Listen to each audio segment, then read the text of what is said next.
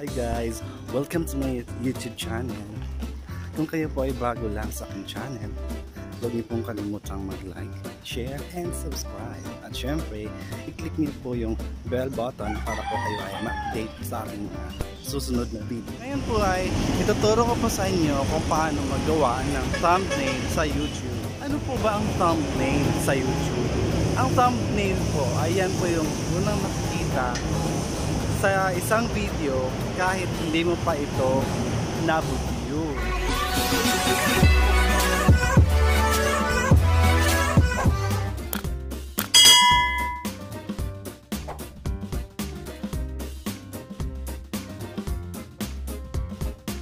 Hey guys, punta na tayo sa thumbnail app.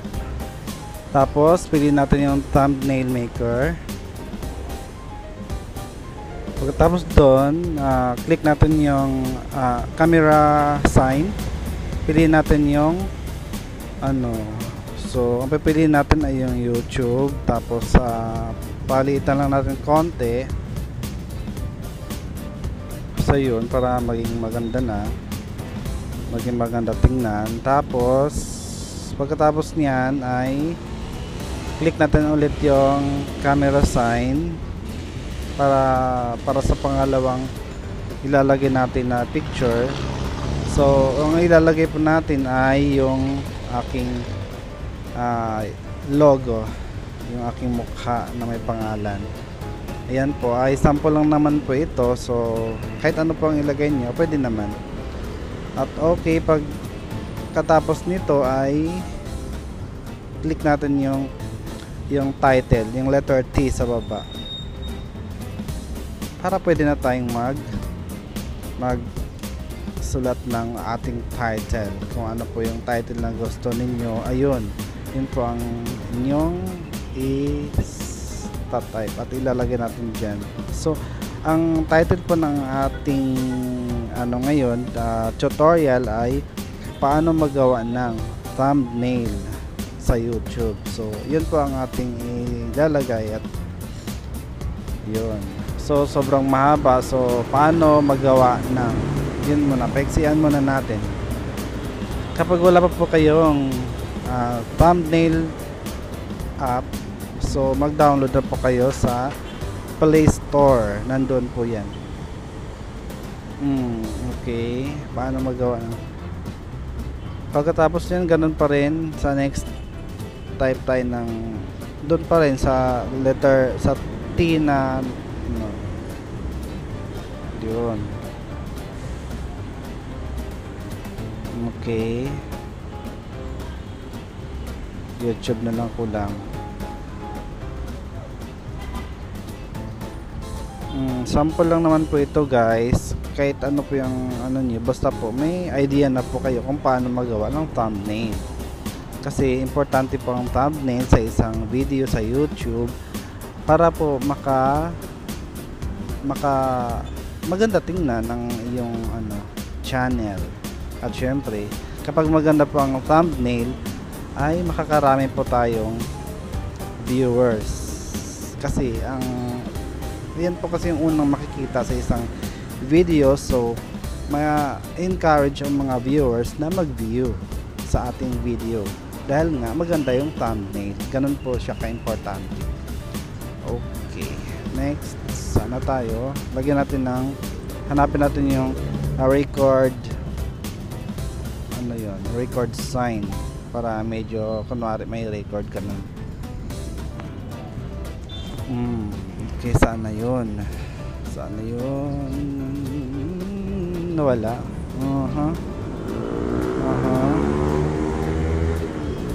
Saan ka na?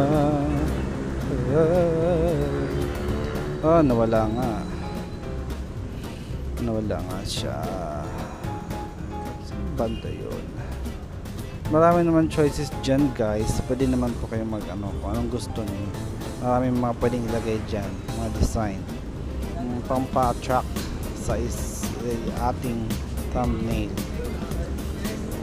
Saan na ba yun? Nawala nga siya.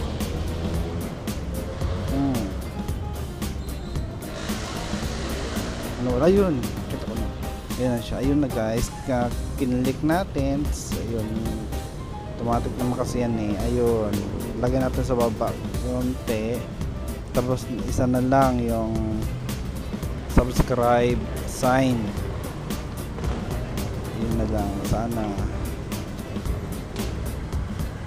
Ayun, click lang siya, so, automatic na yan.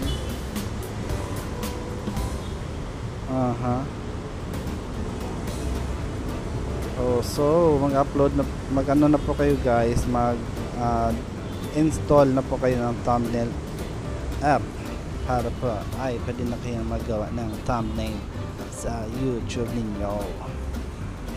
Ayun na. So okay na po ang ating thumbnail. So para po i-save natin, ay click lang natin yung check. Automatic po yan ay nasa-save na yan sa ating gallery. Okay.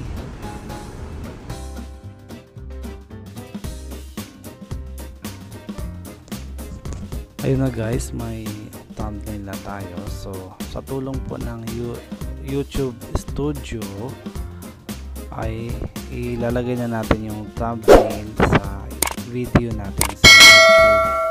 So punta po sa YouTube Studio, tapos hanapin natin yung video natin na lalagyan natin ng thumbnail. So saan na yung video na yun? Yung thumbnail na ginawa natin kanina, iba ito. Iba yung ginawa, gagamitin natin. Saan na yun? Ayun. Yung buntis na madaldal. Tapos click natin yung video, tapos click natin yung thumbnail. Ayun. Tapos ayun, custom thumbnail. Tapos hanapin natin yung thumbnail na ginawa natin. Ayun na, buntis na madaldal. Ayun yung guys. Tapos save natin. Save. Pag na-save na yan, automatic na po yan. Nandoon na yan. Okay na yun. Okay na yung video niya. Ayun, nakalagay na siya. Naging thumbnail na siya sa ating video. So check natin yung YouTube channel natin, hanapin natin yung video na yun kung talagang may thumbnail na siya. Hanapin natin sana. Nasaan ka na?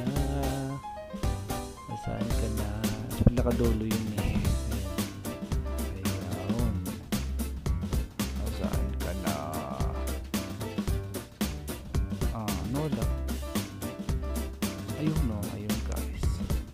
O diba, kitang-kita naman natin na so nagawa na natin yung thumbnail na ating sana guys may natutunan po kayo sa aking tutorial ngayon. Kapag wala pa po kayong thumbnail app, mag-download lang po kayo sa Play Store, at kapag wala naman po kayong YouTube Studio app, mag-download na rin po kayo guys. At salamat po sa panonood ng aking tutorial.